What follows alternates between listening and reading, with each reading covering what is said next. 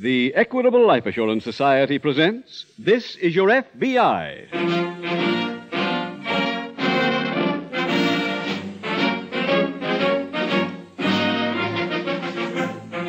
This is Your FBI, the official broadcast from the files of the Federal Bureau of Investigation. Presented transcribed as a public service by the Equitable Life Assurance Society of the United States and the Equitable Society's representative in your community.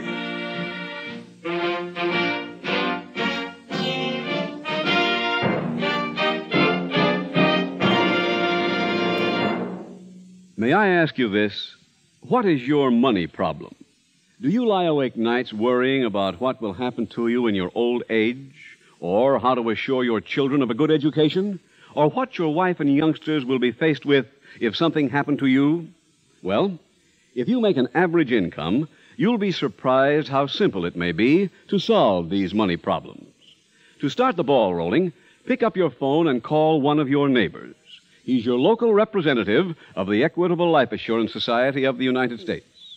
Now, in about 14 minutes, I want to tell you more about this helpful, friendly neighbor of yours and how he may be able to help you, as he has helped others, enjoy the many advantages that come with membership in the Equitable Society.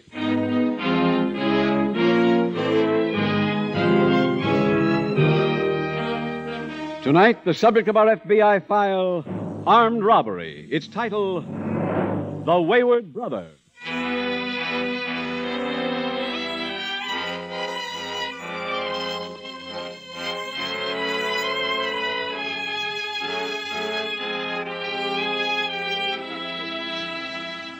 The majority of American citizens are souvenir hunters. These people enjoy bringing home a relic or some remembrance of a place visited. Shells from a beach, bark from a tree, souvenir ashtrays from established restaurants. And so it is with our men and women in the armed forces. Returning veterans often bring home enemy flags, enemy helmets, and, as happened in tonight's story, enemy weapons. Our case tonight emphasizes the dangers of bringing such weapons into this country. A serious problem which, unless properly handled, can easily become an asset to the dangerous criminal. Later in the program, we'll tell you how you can keep your war trophy from becoming an instrument of crime. But now, listen to the story of one returning serviceman and history that caused grave concern to the agents of your FBI.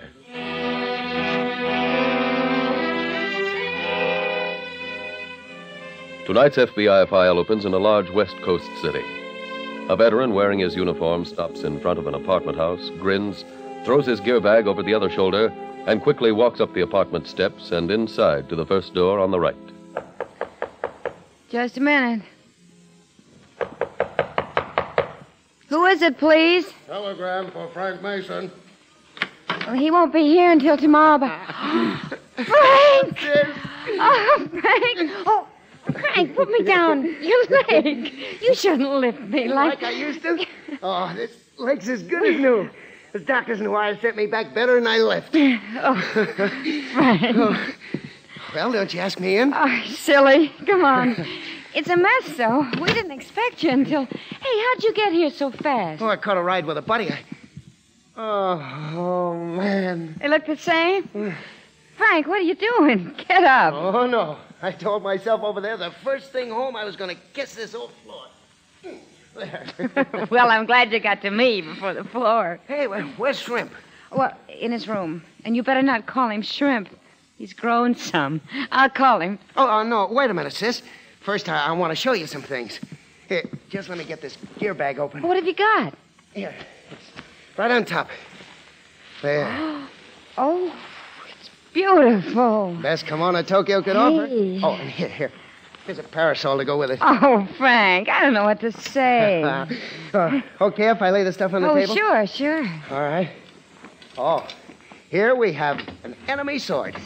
Yeah, they like to play King Arthur now and then. And what's that? Oh, enemy flag, or what's left of it. Well, how'd you get it? Trade secret. Oh, here's a helmet. Thought maybe Shrimp could hang it up in his room. Frank, is that your gun? It is now. It's an automatic. They call it a Tokarev. And they let you bring it home? Well, Hey, what's all the... Hey, Shrimp! How are you, Well, fella? my gosh, You it's look good great. to... Oh, I can't believe it. The leg okay? Oh, you're swelling.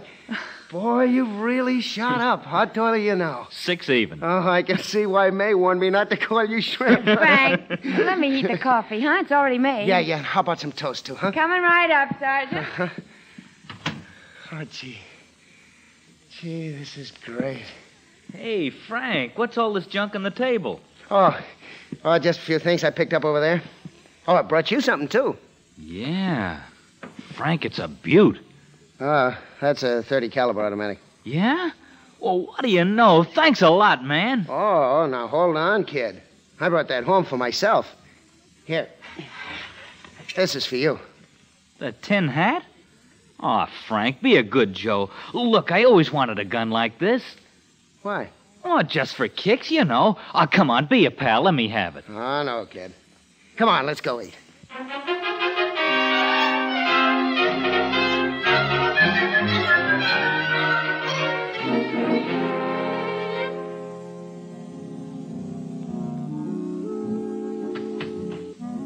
That you, Eddie? No, sis, it's me. Hey, on your second night home? I understood you soldiers like to tear up a town now and then. That can come later. You want to turn that off? Okay. Eddie isn't home yet? No. He should be along soon, though. Does he always stay out this late? Well, sometimes, yeah. What kind of a job does he have? He's a salesman. What does he sell? Oh, a lot of things. One week he sold subscriptions to a big magazine, and then he... Few folks around the neighborhood tell me Eddie's mixed up with the wrong people. They say he seems to be spending a lot of money lately, but he hasn't done a lot of work. Oh. What is it, May? I don't know, Frank. Do you think he's in any kind of trouble? I don't know. But after you left, he started running around with older fellas, started staying out late. Maybe you can talk to him when he comes home. Sis, remember that automatic I brought home? Yeah? Yesterday morning, Eddie wanted me to give it to him. You didn't? No. Only this morning, I looked in my gear bag. The gun's missing.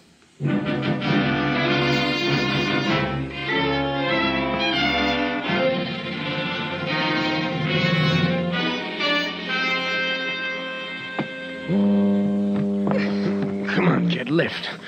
That's the boy. Yeah, Mac, these crates must weigh a ton. Yeah, so will your wallet if we can just sneak enough of these to the car. Yeah. Come on, lift a little higher. Hey, What was that? my gun. I knocked it out of my belt for the crate. Sure. Then put the crate down. It's a souvenir gun. My brother brought it back from Korea. I don't care if it's an Eskimo gun. Only a sucker carries a gun in his belt. Oh, it's sort of big for my pockets. Not if you wear a coat, kid. Here, you can... Hey, What's wrong, Mac? steps coming this way. Get down behind those crates. It's the watchman. I said get down, quick. Mac, I think... Quiet. But he's seen us. He'll get us. That's what you think. Mac. Here. You can put this back in your belt now.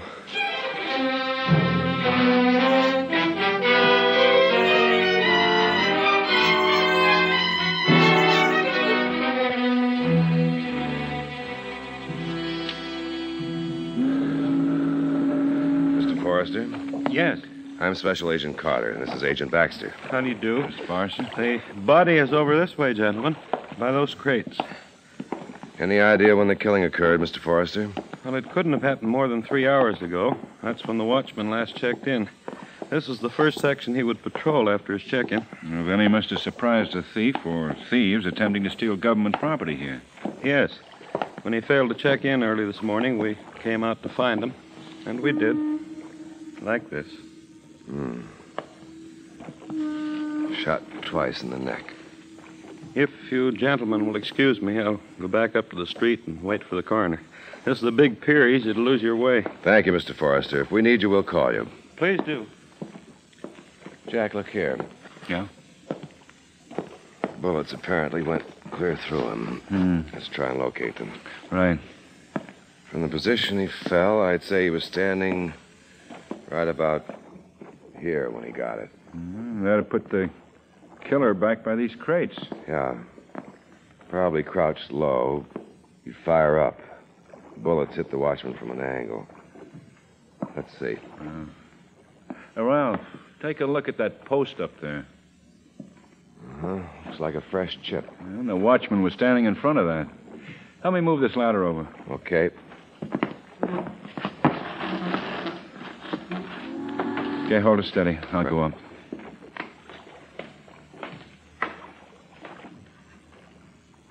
What about it, Jack?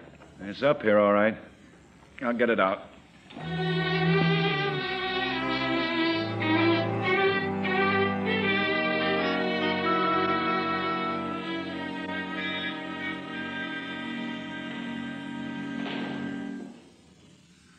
Okay, kid, your shot. Ah, nice.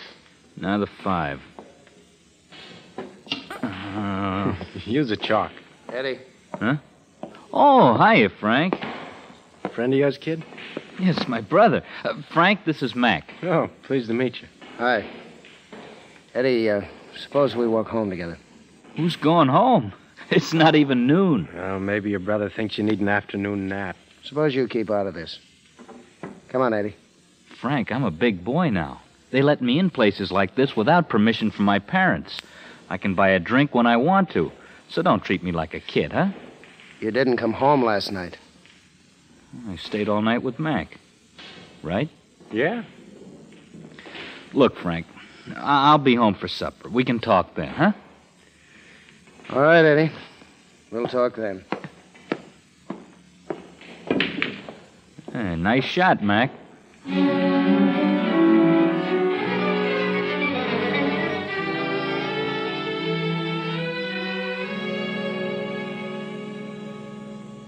Jack, did you check those crates at the pier for prints? Yes, but there wasn't a clear print on the whole lot. I was afraid of that. We took an inventory on the property on the pier. Nothing was missing.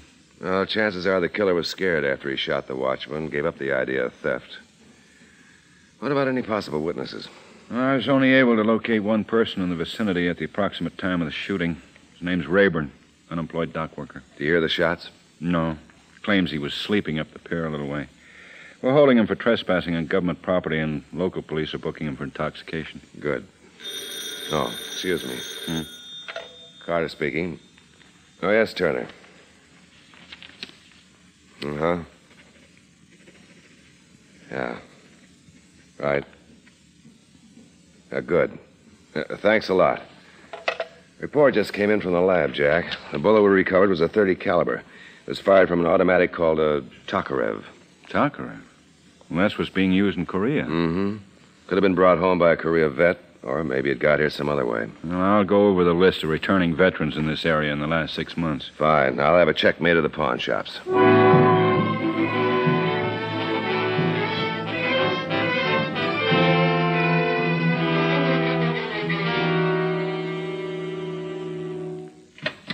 May? She isn't here, Eddie. Oh. I sent her over to Mrs. Kovacs. What about dinner? It can wait. Well, I guess I'll wash up then. Eddie. Yeah? Eddie, while I've been waiting for you, I read the evening paper. So? There's a story in it about a watchman who was killed during an attempted robbery of government property.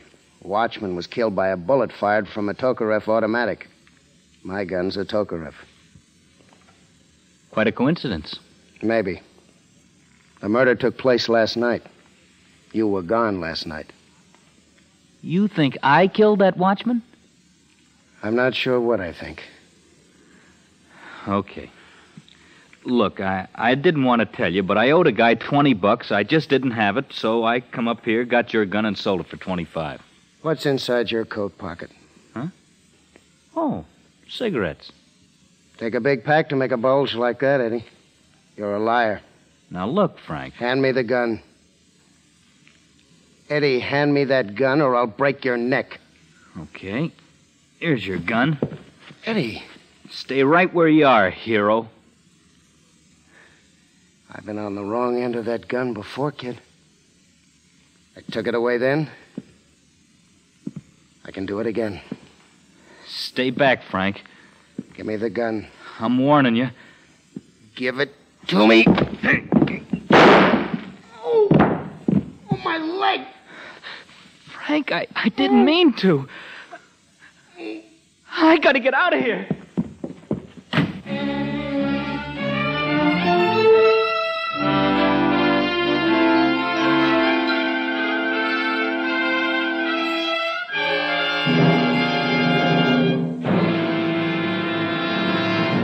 We will return in just a moment to tonight's dramatic case from the official files of your FBI. Right now, let me ask you this. What will you be doing when you're in your 60s? Will you be a burden on others, dependent on them even for pocket money? Or will you be living the life of Riley on a comfortable monthly income? Perhaps the experience of Mr. Herbert Groman, a member of the Equitable Society, can help you decide. Mr. Groman, how did Equitable solve your problem? Well, a few years ago, I suddenly realized that I was pushing 40. My wife and I began to worry about what we'd do when we were in our 60s. We didn't want to be a burden on our children. And then I tuned in this program one evening, and I happened to hear you talk about a mighty interesting retirement plan. Well, that must be the Equitable Independent 60s plan. That's it.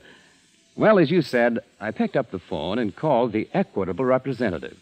And I'm mighty glad I did. He showed us how easy it is to win freedom from money worries and job worries when we reach the 60s.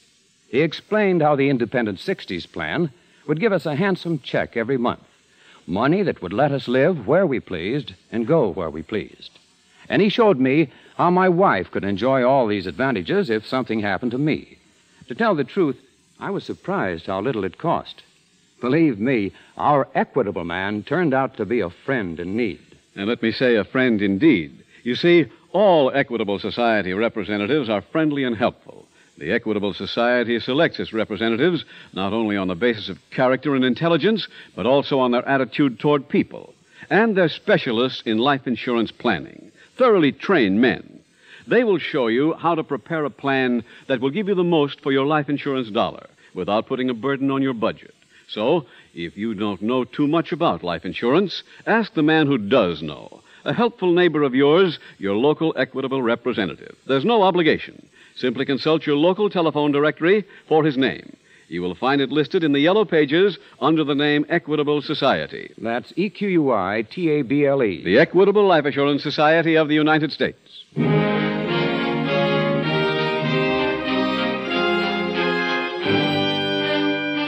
And now back to tonight's FBI file, The Wayward Brother.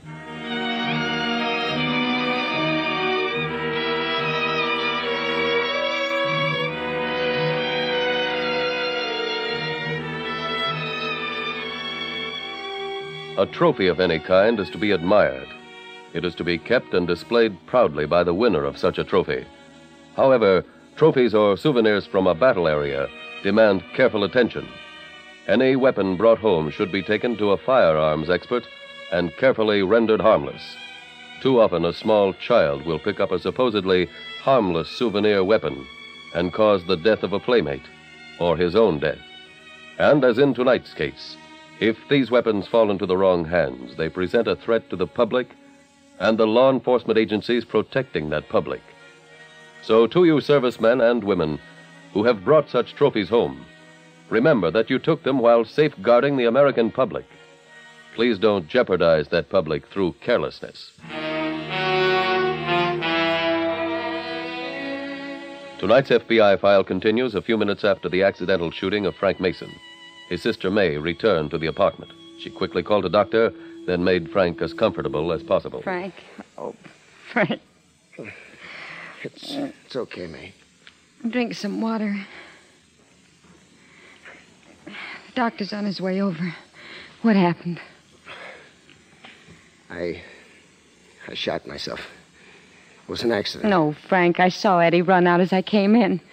He did this, didn't he? He has your gun? Yeah. Oh. May's in trouble. We've got to help him. Help him? When the doctor comes, tell him I shot myself when I was cleaning my gun. If he asks where the gun is, tell him you threw it away. You didn't want it around here anymore. You got that? Yes, but why? Honey, I'm not exactly sure what Eddie's done, but till we find out, we've got to protect him. Oh, okay. But I'm going to talk to Eddie.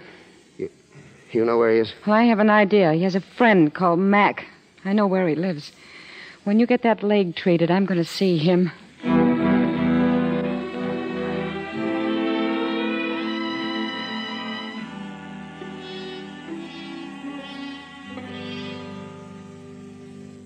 Ralph, we've run through the list of pawn shops. Anything?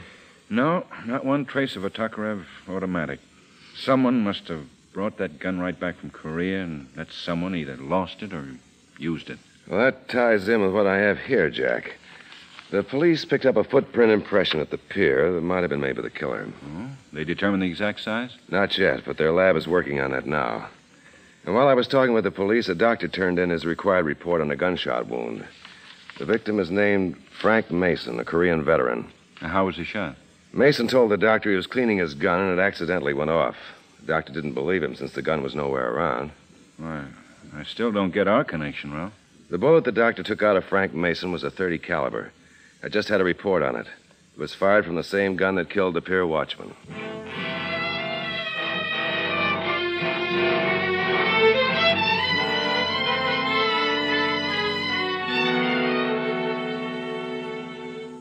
But I tell you, I shot myself.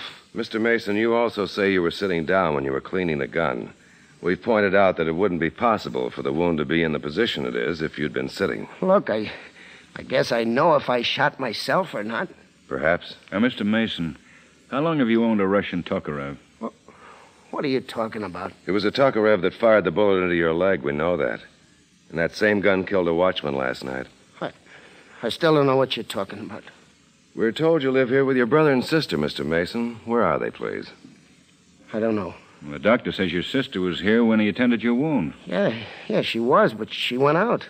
Funny she should leave you alone when you can't get out of bed, sir. Well, she had something to do. Like get rid of a gun, a Tokarev? I told you I never heard of a Tokarev. You were in Korea. Yeah, but... I'm sorry, Mr. Mason. We have a lot more questions to ask, and we have to get the answers to them.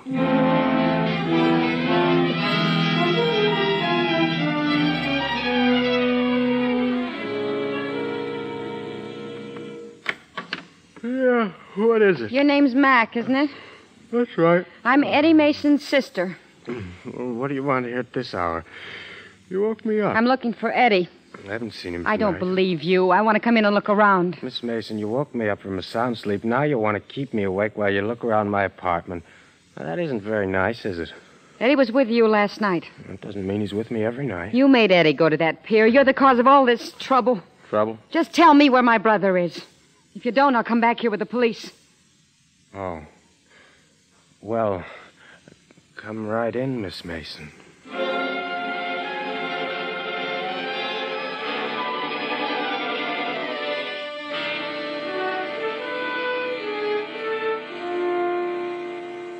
Now, let's review the facts, Mr. Mason. You told us you were sitting down. Well, maybe I wasn't. Maybe you didn't shoot yourself at all, is that it? Well, yes. I mean... Oh, look, you're trying to mix me up. Might be for us, Ralph. I left this number. Well, go ahead. Go ahead, answer it. And now, let's get back to the gun. Oh, yeah, Tom. Did your sister take it? No, she didn't. What about your brother? Oh, look, I just ain't going to say anymore. All right, thanks. Mason, what size shoe do you wear? Huh? What size shoe? 8.5. And your brother, Eddie? Well, same size. Why do you want to know? A footprint was found on the pier that we feel sure was left there by the killer. The print came from a size 12 shoe. Well, then Eddie couldn't have done it. Done what? What? I didn't shoot myself. Eddie shot me in a fight, but it was accidental. Go on. Eddie has my gun. He had it last night. But he was also with a man named Mac. I met him at a pool room up the street. He and Eddie hang out there a lot. You know where this Mac lives? No, but my sister does. She went over there. Look, I'm sorry I held out on you. So are we, and I hope you didn't hold out too long.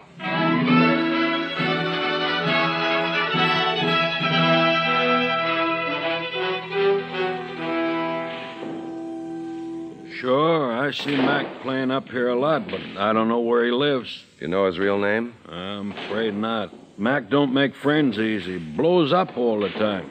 Used to raise the roof if anyone so much as used his cue stick. Cue stick? Yeah. He uses a big number 36 over in the rack. Won't let anyone else touch it.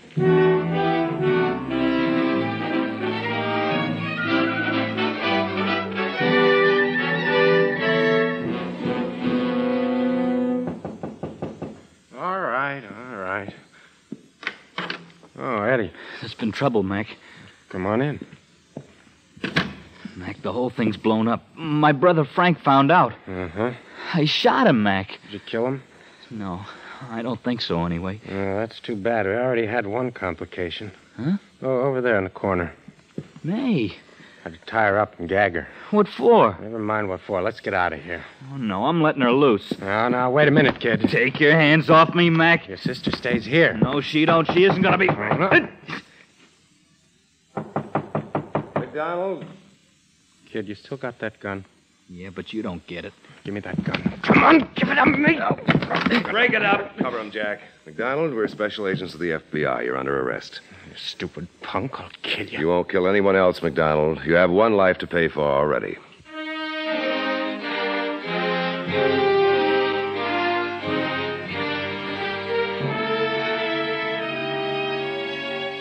MacDonald was turned over to state authorities and convicted for the murder of the watchman. He was sentenced to death. Eddie was also turned over to state authorities and was sentenced to a long term in prison. Special Agent Carter was able to locate the man called Mac in tonight's case when he learned Mac used a special cue in the pool room. Fingerprints were quickly found on the stick, and they were checked and matched with a local police record on Sam MacDonald. Luckily, the FBI was able to arrive at MacDonald's residence before any more violence could occur. But it could have been a different matter. Frank Mason's reluctance to assist the FBI could have been responsible for injury to his sister and the escape of a dangerous criminal. Your FBI is working ceaselessly in its efforts to protect you, the American public.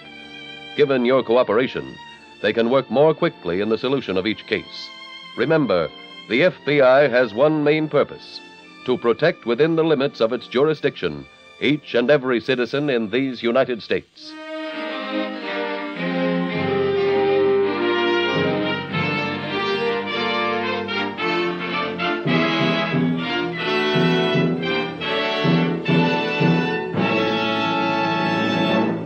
If you have children growing up, you want them to have a good education. Then consult the man who can help you solve your problem. He's a neighbor of yours, your local representative of the Equitable Society. You may be worried about owning your own home. You may be concerned about being dependent on someone in your old age. Life insurance is the best answer. And the man who knows the answer is your friendly, helpful, Equitable representative. Pick up the phone and call him. Simply consult your local telephone directory for the name of your local representative of the Equitable Life Assurance Society of the United States.